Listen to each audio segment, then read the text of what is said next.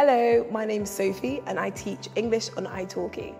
There's more to taking the IELTS examination than trawling through textbooks and reading through past papers. Here are some quick tips to help you build up your fluency, vocabulary, grammar and reading.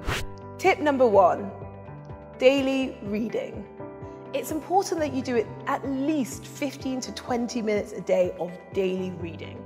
Looking at resources which have been used in previous IELTS examinations, such as The Economist or BBC News, is a great way to familiarise yourself with the kind of style that might come up in the exam. Tip number 2, tidy up your paragraphs. A paragraph should always try to develop a specific point or argument, but it's very easy to get distracted by trying to cram in too much into one. To avoid this, incorporate the PEE structure into your paragraph, which stands for point, evidence, explanation.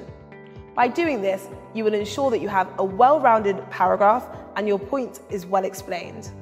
Tip number 3, learn some idioms. Kill 2 birds with 1 stone and throw some idioms into the conversation. Your examiners will likely be tired and bored after listening to thousands of students saying the same thing over and over again.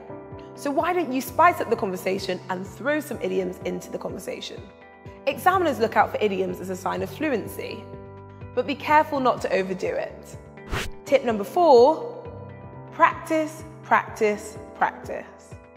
This is a very important point. In the lead up to your exam, make sure that you get as much exposure to English as you possibly can. You could do this by finding a friend to practice the language with, or set your phone language to English. Watch some English TV and movies, or listen to some English songs. Just whatever you do, make sure that it's in English. This will give you the confidence which will help you to relax during the speaking exam. A relaxed student makes for a relaxed examiner. I hope that you enjoyed these tips and I wish you all the best with your upcoming IELTS exam.